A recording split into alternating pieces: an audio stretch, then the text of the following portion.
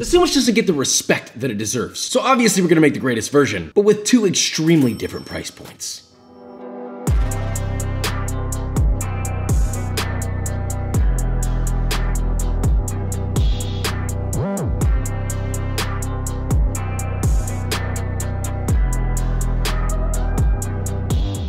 Right, so as I said, the French dip, it doesn't get a lot of love, but it is such a good sandwich. Roast beef, sometimes onions and cheese, stacked up tall, dipped in some umami-rich, deeply flavored broth. Are you kidding me? How do I not hear people saying, that's my favorite sandwich? So we're making the best ultra-traditional version. But then you know what, why not? Let's make a second one that is as expensive as we can make it and see if that really makes a difference. With all that being said, let's make this, shall we?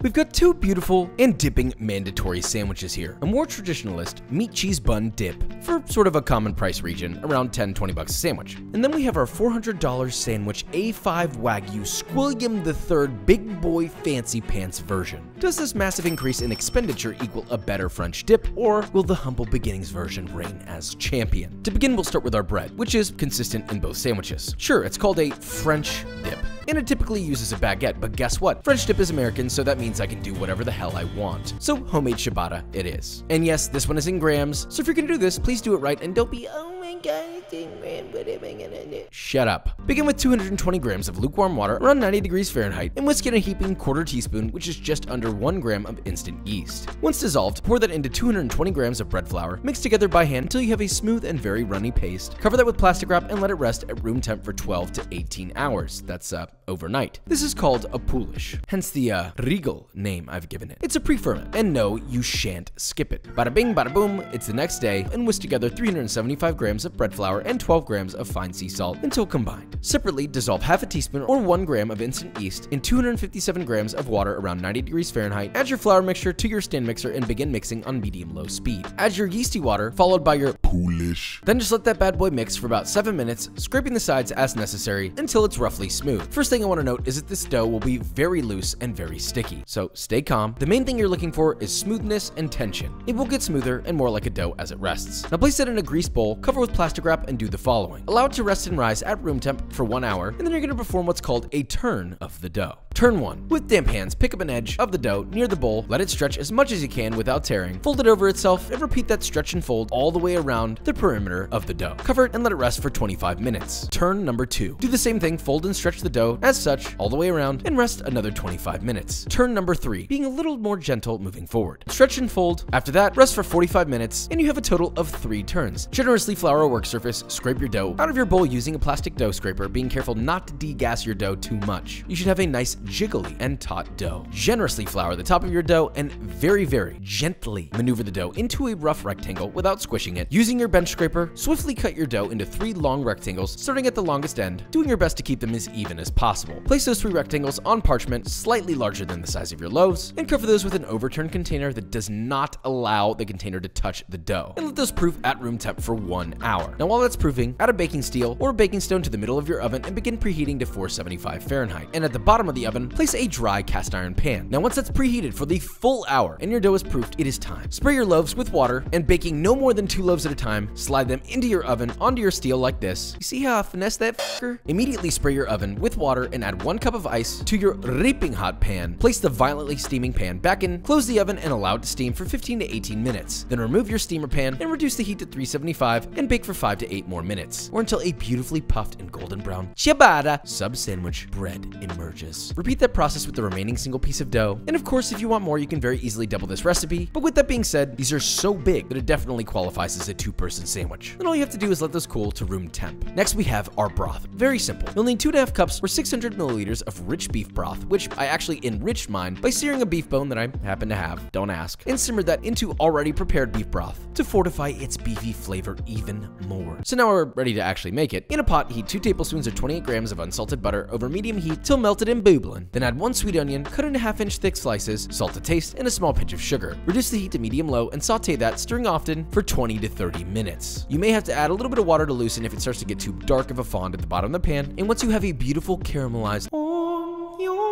You're ready to then add your 2.5 cups or 600 milliliters of your rich beef stock. Then you realize your pot is far too large, so you transfer it to something maybe a little more reasonable. Add a couple sprigs of thyme and let that simmer for about 10 minutes. Then add 1.5 tablespoons or 20 grams of Worcestershire sauce and a 1/4 cup or 60 milliliters of shirodashi. Taste and adjust salt and pepper levels as needed. Strain through a fine mesh sieve, and you have your dip to your French. All right, we have our simple sandwich first, so let's make this quick. Look, you need 2 pounds of very thinly sliced beef. I don't care what you use something that you desire. I went with a ribeye steak cut very thinly because I happen to have this thick boy rib roast, so of course. And I sliced it ultra thin, but you can use any other beef based off your budget and what you want it to taste like. Typically you see roast beef here, so if you want to use my prime rib recipe, you can use that as well. That being said, once you have your sliced raw beef, pat yourself on the back, pal, because that's all. Here's how you cook it. Heat a large pan or a flat top over medium-high heat. Give it a light greasing with oil. I added beef fat that I rendered out from the side of my rib roast trimming. Then add a handful of sliced onion. This is obviously per sandwich, so of course you are going to need a whole thinly sliced onion. Season it with salt and hard sear that onion until you get some light charring and it begins to soften. Set that to the side and add 1/3 of your beef. Season that with salt and pepper and let that sear for 2 minutes or until you get some nice color. Flip, sear another minute and give it some chopping with the spatula to get the meat a touch more fine and, you know, coax a little more fat rendering out of it. Once loosey, juicy, and goosey, toss that back together with your onion. Let it mingle for a few seconds. While that's happening, slice the ciabatta loaf in half, push your beefiness to one side if you have room, and toast the bread in the juices and fat of the beef. Now, if you're using a pan, you can totally do this separately in a different pan with butter. So, you know, use your intuition here. Once you've toasted your buns, then shape your meat roughly into the dimensions of your bread. Add 2 to 3 slices of Swiss cheese to your beef and allow it to melt, or, you know, force it to with a torch. Hit your toasted buns with mayo, layer on your beefy, cheesy beauty. Grab the top bun and crown a fatty, juicy, glorious king. The sandwich may look simple, but it is mighty and powerful. Or so I think. So let's give it a taste test and find out. Now, there's a lot of questions you might have. 1, Josh, this is French dip, you put it on ciabatta. 2, this is not roast beef. And I would like to address those questions with 2 things. Number 1, shut up. Number 2, the French dip is an American invention. I can do whatever I want. Now let's eat this. A little dunk. This is so good. Kendra, do you know how to eat a French dip? You dip it. And it's a French dip, not just a dip. Oh, I'm sorry. You dip it. This is so good. The texture is great. This flavor is great. The juice. You know, the juice is leaking. If it doesn't make you leak, then you done screwed up, brother. A French dip has always been long forgotten and not given enough respect. But we're gonna take it up a notch and see if we spend a little more money, would it be any better? Right, on to our fancy boy version. Before we make our sandwich, let's make Parmigiano Reggiano twills. Sounds fancy, it's really easy. Get a baking sheet with a sill pad on it, great little mounds, consisting of about 2 tablespoons of finely grated Parmigiano Reggiano, and pop that into an oven that's been preheated to 400 Fahrenheit and baked for about 3 minutes or until melted and golden. Then just allow those to cool till crisp, and that's your twill. We have our bread and our broth already done, so let's just focus on the sandwich, of course. Let's begin with our sauce, a horseradish truffle mayo. Mama? Start with 1 cup or 178 grams of mayo, a 1/4 cup or 55 grams of creme fraiche, 2 tablespoons or 40 grams of whole grain mustard, 2 cloves of garlic, fresh grated, a heaping tablespoon or 20 grams of fresh grated horseradish, and 1 whole ounce or 28 grams of fresh grated black winter truffle, which hilariously is actually this entire truffle. Nice work. Season that with salt and pepper and mix until thoroughly combined. I mean, just visually, this is a beautiful sandwich sauce, which yields the power to belong to any sandwich. Next, gremolata. Very simple. Generous handful of fresh parsley, finely chopped, and 2 cloves of garlic, finely chopped, the zest of 1 lemon, and tossed together, and you have a fragrant herbaceous trip, better than smelling fresh laundry, as long as you didn't poop in the laundry. For your beef, you'll need a whole A5 ribeye or strip loin that's about 12 to 14 ounces. Trim off any excess fat, cut it into your desired shape, then heat a dry, stainless pan over medium-high, season your A5 heavily with salt and pepper, add it to your pan and sear for 2 minutes. As we know, A5 will render its own fat out, which we appreciate. Flip to reveal a sear that will surely cause a tear or 2 and possibly a good old-fashioned buzz, and sear for 1 to 2 more minutes. Remove from the pan and rest for 5 minutes. Then get your sharpest knife, slice into 1/4 inch thick slices that are even. I mean, for real, I'm tired of seeing all your uneven sliced steaks. Keep it even, especially if you're gonna ball out and drop $2.50 on a steak. Now on to assembly, which is equally as easy as before. Generously truffle mayo your toasted buns. We always toast here. Layer on some very thinly sliced fresh onion. Gently and nicely layer on your whole steak, dribbly and moist as it is. Hit it with your gremolata generously. Gently add on your Parmigiano Reggiano twills. And finally, crown your undeniably luxurious, audacious sandwich. Cut it in half, of course on our bias, to reveal a cross section that makes me blush just a little. And get ready to dip and put something that costs a lot of money gently and lovingly into your mouth. Now let's see if, well, that $400 or so was worth it. This is an A5 Wagyu sandwich with a black truffle mayo. Honestly, everything about this sandwich is righteous. It's got the crunch on the outside, but the inside just so aerated and soft and beautiful and luscious. And the Parmesan twill actually comes through. You can taste the Parmigiano. But what I've realized is it's actually this jus that makes this entire thing.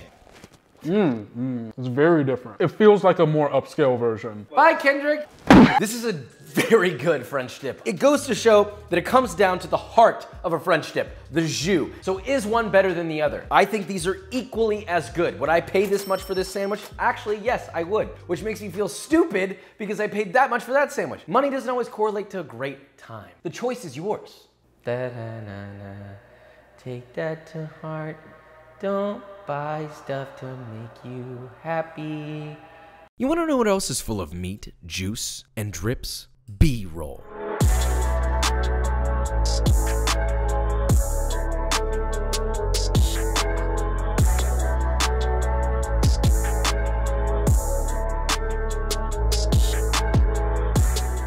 Alright guys, and that is it. So we made our two different French dips. They both came out splendid, if I do say so myself. Was one better than the other? It's hard to say. I feel like I gravitate a little bit towards the more traditional version because it's a little less chaotic, but I really enjoyed the eating experience of these two sandwiches almost equally. That makes that $400 price point not really worth it at all. But, and I say this with a heavy, big, juicy but, the experience of the Wagyu version was a little bit more exotic. It felt a little bit more fancy. But if I enjoyed it the same, then probably we're gonna wanna vote for that traditional sandwich. But hey, if you got some extra cash you want to throw out a window and give it a little try, have a little A5 sandwich, knock yourself out because it's gonna be delicious either way, and that is the beauty of a French dip. So with all that being said, if you enjoyed this video or you learned something, leave a like, subscribe, and I'll see you next time.